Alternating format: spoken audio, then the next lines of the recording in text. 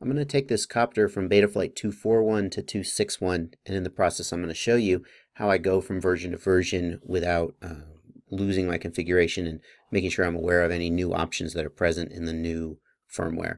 Of course, you can always just read the release notes and read the wiki, but this is a more certain way. First, I'm going to go to the firmware flasher, and I am going to flash the firmware.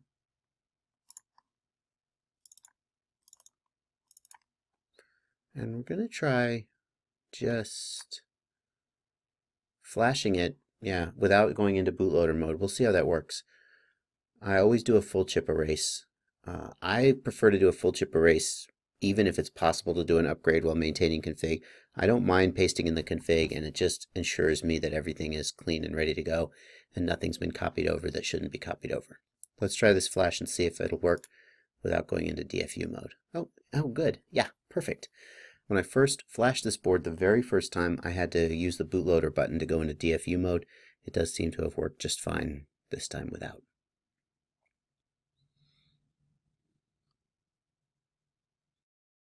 Okay, successful. Notice that I also, for the F303, you have to use manual baud rate 256K. It will not work if you use auto baud or the default baud rate. Now I'm going to connect, and of course everything is in default. The next thing I'm going to do is I'm going to go to the CLI and I'm going to dump. I'm going to copy all of that. And this is a program called Notepad++. It's a very useful program. I'm going to save that to wherever I save it to.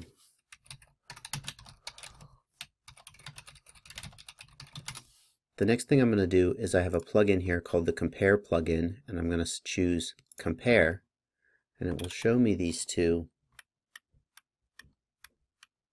side by side and show me any lines that are different between them. So you can see here that I have feature minus transponder, and that line is different here. It's not present. Now that's not really relevant to my install, so I'm going to skip it. Now here's a line that is different. So this section is different. And I can go through. So for example, I can see here that the beeper entries are new. Right? They're not present here on the left. The map line is different. The serial lines are different. I can change those. And notice that it's highlighting exactly what about the line is different. Nothing different here. The aux lines are different, naturally. I will need to configure my modes. I can see that set EMF avoidance has been removed. This option has been removed. These options have been added, and so on. So I can go through here and I can find exactly what's different and what's been added and removed. I can see that the error mode saturation limit is removed.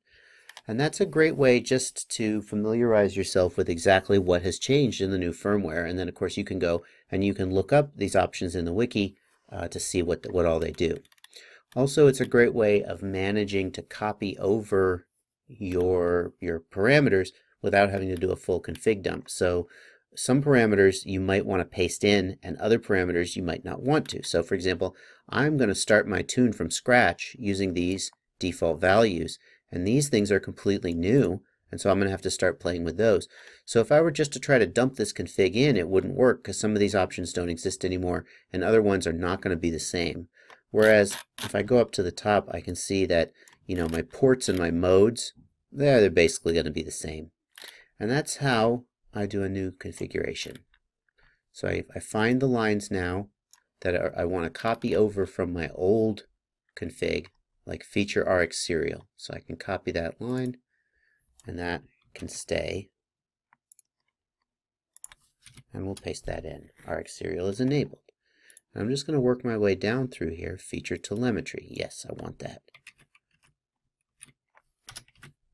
Okay.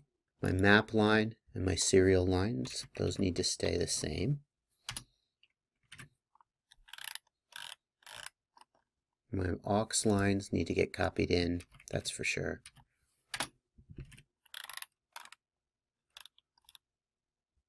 I'm going to want to copy over my min check and my max check.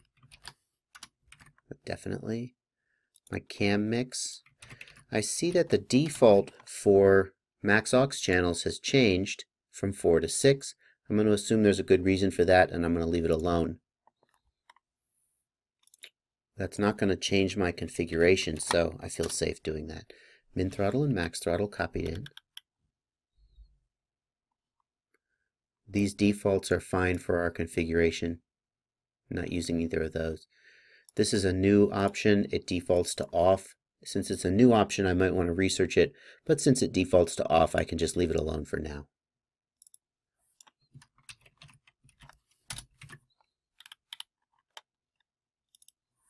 Copy that. Oh, I don't know what was going on there. There it is. We'll leave that option alone too. The default is off, and that's fine.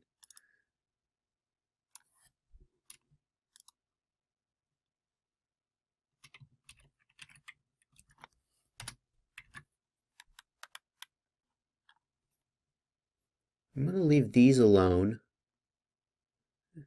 This is tuning related, and anytime there are major changes to the PID controllers, I start with the defaults. I don't copy over my new values. And this is probably going to be affected by the loop time setting in the configurator, so I'm also going to leave that alone.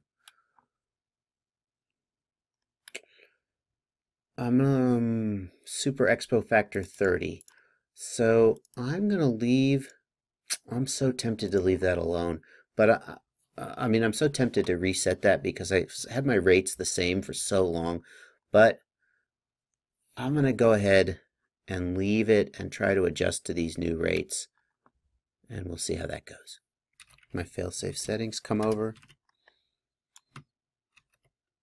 I'm a little surprised to see that the default failsafe procedure is off, but we'll go check that in the configurator to make sure that's come in like we expect. This is new. I'm going to leave that at the default black box rate denom of 3.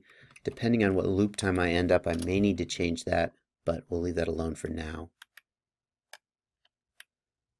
I like to change my RX fail settings to hold. I can discuss why I do that another time, but that's how I like to have them. That's a tuning related thing. I'm going to leave it alone. I'm going to leave this alone as well. We're going to leave that alone as well for now. And I'm going to leave the PIDs alone. As for the rates, I am going to copy in my old rates. We'll start from there and we'll see how that goes. And there you go. So now I can double check my configuration in the configurator GUI just to make sure that everything looks correct.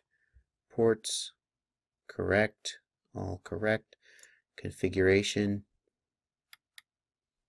all correct. Correct.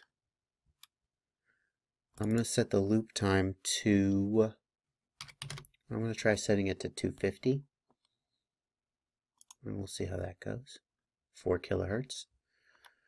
And let's just double check anytime you mess with a loop time. Check the status. My CPU is at 11%, so I feel pretty good about that. I'll probably need to change the black box rate denominator. I try to target a black box rate of about 1 kilohertz. So since my loop is running at about 4 kilohertz, I think that means I need a black box rate of a denom of 4. I'm not 100% sure that there isn't another denominator. There's the PID process denominator and the black box denominator. Gyrosync denom of 2.